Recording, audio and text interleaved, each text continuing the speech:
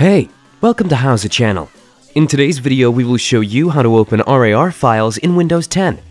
Let's go. If you have an RAR file and can't open it, keep watching the video and follow the instructions. Open a web browser and paste a link you can find in the description box down below.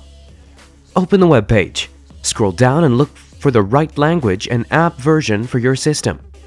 Click on the language next to the file you'll download. Scroll down and click on Download WinRAR.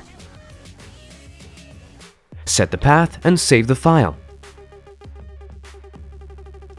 Double-click on the file and click on Yes in the pop-up window.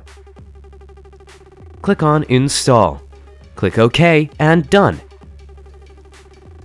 That's it. You can now open your RAR files.